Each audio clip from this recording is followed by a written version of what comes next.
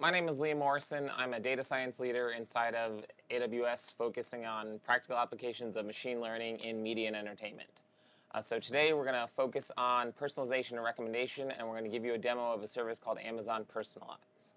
So what I have here is a sample of a direct-to-consumer site where I've loaded it with 32,000 movies and then also 25 million interactions that simulate the interactions of a direct-to-consumer site. So I've taken all of that data and put it into Amazon Personalize, which allows you to train multiple different types of personalization for a platform. So just to give an example, you have what you commonly see as top picks for you or recommended for you. That's this top shelf or rail here where you see, based on my interactions to date, I get a pretty general example of what movies I might be interested in. So that's the core recommender, which is recommended for you inside of Amazon Personalize. You can then click into a movie and it will show you, based on the interaction, it'll say, this movie, here are other movies you might like if you liked this movie.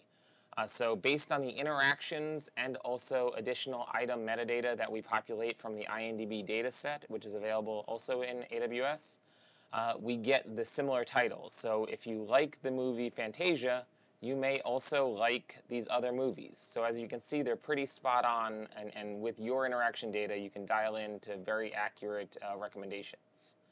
One other thing we're doing here is we're actually also adding in the concept of pre-roll, so promotional items that you might have. We're using Amazon Personalize with MediaTailor to actually recommend the type of pre-roll content that you might use. So notice right now it's animation and comedy based on the clicks I've been doing to date. We'll look in a little bit and it will likely change based on the behavior you're going to see me experiencing as I click on different titles. A couple other key components of Amazon Personalize is filters, where you can actually filter based on a lot of different things like genres, so action, comedy, like you really get to create your own filter methodology. But I've actually created some pretty unique recommendation rails. So right here I have this concept of hidden gems, which this is based on your activity to date, which is all of my clicks and watches up to now. I've created the long tail content that you might want to recommend. So indie documentaries, a lot of indie animation you see here. Wallace and Gromit, very, very good but not always well known indie animation. So let's start interacting and watch how the recommendations change based on that. So I'm actually going to change my behavior. So I clearly have been generally interested in animation and kind of big movies. Let's go down a documentary path. So I'm going to start clicking on documentaries. So I'm sending an event into Amazon Personalize that is a watch. So now I keep watching. If you notice, the pre-roll pretty quickly changed. You get to control how fast you want these changes to happen and how diverse the recommendation should be. But Personalize very quickly picked up. Your behavior changed. You're interested in documentaries now, not animation and comedy. So I've now watched a good amount of documentaries. Let's refresh and get a new set of recommendations. You'll see it's following my behavior. So I'm starting to get more and more documentaries recommended to me. I'm going to go ahead and change my behavior yet again and going to go down a horror path. So the idea here is the personalization should follow your behavior as you go. So still, you notice it's still recommending documentaries, but it should change pretty quickly.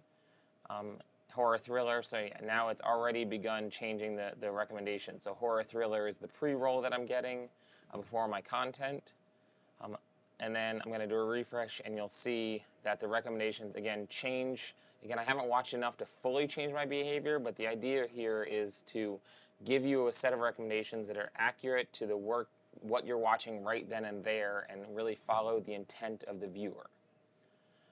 Another key component of Amazon Personalize is this concept of filtering for events like watch. So you can say, watch again, or maybe you want to filter out the items that they've watched from the recommendations and do some type of intelligent recommendations, so once they watch a movie, you no longer want to recommend it. So that is a pretty high-level view of how to implement Amazon Personalize to implement recommendations into a website.